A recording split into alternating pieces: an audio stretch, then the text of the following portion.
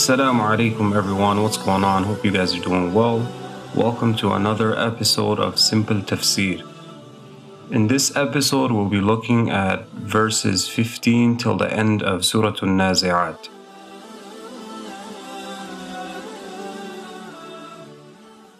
أعوذ بالله من الشيطان الرجيم هل أتاك حديث موسى O Messenger, has the news of Musa, his Lord, and enemy Fir'aun come to you?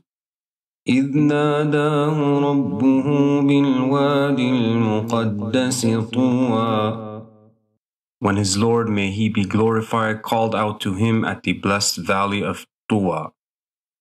اذهب إلى فرعون إنه طغى Among the things he said to him was, Go to Fir'aun, indeed he has trespassed the limits of oppression and arrogance. فَقُلْ هَلْ لَكَ إِلَىٰ أَن تَزَكَّى Then say to him, O Fir'aun, do you want to purify yourself from disbelief and sins? وَأَهْدِيَكَ إِلَىٰ رَبِّكَ فَتَخْشَىٰ I will guide you to your Lord who has created you and provided for you so that you can fear him and act according to his pleasure, while refraining from the things that cause his anger. فَأَرَاهُ الْآيَةَ الْكُبْرَى Musa alayhi salam then showed him the great miracle that proved he was a messenger from Allah, the hand and the staff. فَكَذَّبَ وَعَصَى Fir'aun did not do anything except reject these signs and disobeyed the instruction Musa alayhi salam gave to him. ثُمَّ أَدْبَرَ يَسْعَى He then turned away from bringing faith in what Musa had brought. فَحَشَرَ فَنَادَى And turned his attention to mobilizing his armies to overpower Musa. He called out to his people saying, فَقَالَ أَنَا رَبُّكُمُ الْأَعْلَى I am your highest Lord. You are not to be obedient to anyone except me. فَأَخَذَهُ اللَّهُ نَكَالَ الْآخِرَةِ وَالْأُولَى So Allah took him and punished him in the world by drowning him in the sea, and he will punish him in the hereafter by entering him into the severest punishment. إِنَّ فِي ذَلِكَ لَعِبْرَةً لِمَنْ يَخْشَى Indeed, in the punishment of Fir'aun in this world and the next, there is admonition for the one who fears Allah, because it is he who benefits from the reminders. أَأَنْتُمْ أَشَدُّ خَلْقًا أَمِ السَّمَاءُ بَنَاهَا O rejectors of the resurrection, is your origination or the creation of the heavens that he has created harder for Allah? رَفَعَ سَمْكَهَا فَسَوَّاهَا He raised the peak of the heaven vertically and made it smooth so that there is no break, crack, or defect in it. وَأَغْطَشَ لَيْلَهَا وَأَخْرَجَ ضُحَاهَا And he darkened its night when the sun set, while manifesting its light when it rose. وَالْأَرْضَ بَعْدَ ذَلِكَ دَحَاهَا As for the earth after he created the heavens, he spread it out and placed within it its benefits. أَخْرَجَ مِنْهَا مَاءَهَا وَمَرْعَاهَا He extracted water from it in the form of flowing springs, and made plants grow on it which the livestock graze. وَالْجِبَالَ أَرْسَاهَا And he made the mountains stand firm on the earth. مَتَاعًا لَكُمْ وَلِأَنْعَامِكُمْ O people, all that is for your benefit and for the benefit of your livestock. So whoever created all that is definitely capable of recreating you. فَإِذَا جَاءَتِ الطَّامَّةُ الْكُبْرَى So when the second blowing of the trumpet will come, which will cover everything with its terror, and the judgment will occur. يوم يتذكر الإنسان ما سعى. On that day, the human will remember what deeds he sent forth, whether good or bad. وَبُرِّزَتِ الْجَحِيمُ لِمَنْ يَرَى. And hell will be brought and unveiled clearly for all to see. فَأَمَّا مَنْ طَغَى.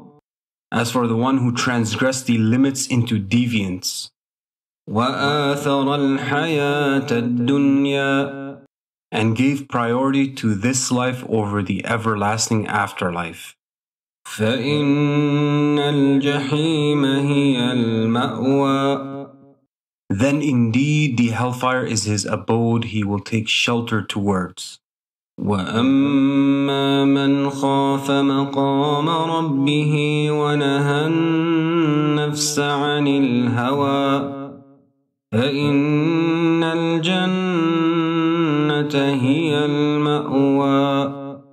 And as for the one who feared his standing before his Lord and stopped himself from following his desires that were made impermissible by Allah, then paradise is his abode, he will take shelter towards. يَسْأَلُونَكَ عَنِ السَّاعَةِ أَيَّانَ مُرْسَاهَا. O Messenger, these rejectors of the resurrection ask you, when will the hour occur? فِيمَ أَنْتَ مِنْ ذِكْرَاهَا.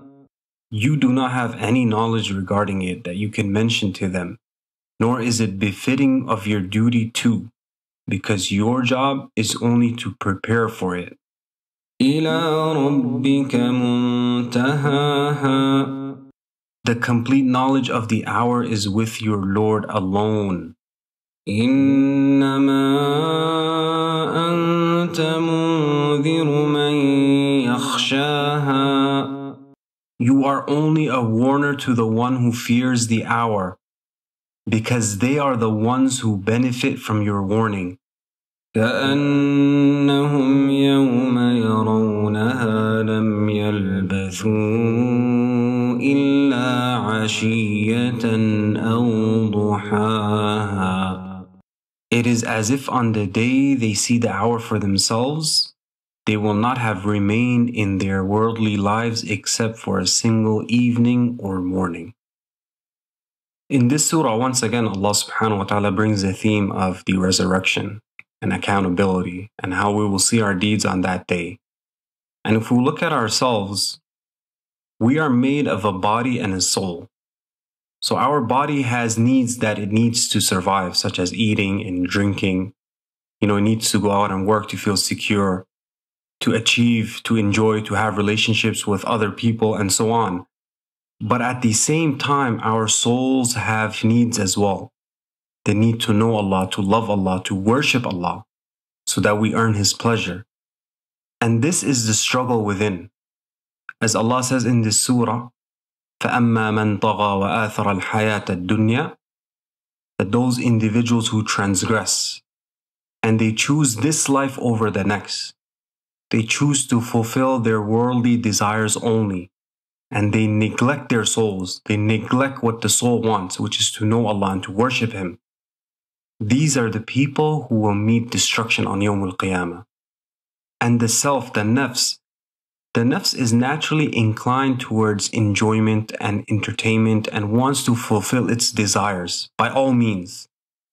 And this is the struggle that we face, that if we don't discipline it to do good, it will discipline us instead. Imam Alusi mentions in his Tafsir that some of the hukama, the wise people, said that if you want to do the right thing, then do the opposite of what your nafs wants. The key here is not to neglect our general needs, because we all have these needs and we need to fulfill them, but the key is to fulfill them in a permissible manner, and at the same time not neglect our spiritual needs. And this is a constant struggle in our lives between our nafs and regulating it to do that which Allah wants. For example, the nafs wants comfort, but we need to struggle against it in order to learn our religion, and at the same time to implement its teachings. It's difficult to wake up in the morning and pray Fajr. because the nafs wants to sleep, but we have to strive against it in order to please Allah subhanahu wa ta'ala, because that is where success lies. And another example is the self. It wants to be liked. It wants to feel that it belongs. And sometimes we resort to impermissible ways of fulfilling this need. We fall victim to peer pressure. And we have to struggle against this, that we choose to please Allah over pleasing others. So let's look within ourselves and see this internal struggle. Who's winning? Is my nafs more inclined towards fulfilling its desires? Or is it inclined towards pleasing Allah? Who's in control? Am I in control, or is it in control? Without a doubt, we will be weaker in certain areas. We might lose some rounds, but the key is to learn from them and to see how we can do better. What areas do I need to work on? Because the most important thing is not to lose the fight. So may Allah forgive our sins and give us the ability to control our nafs and to do the things that are pleasing to Him. Until next time, Assalamu alaikum wa rahmatullahi wa barakatuh.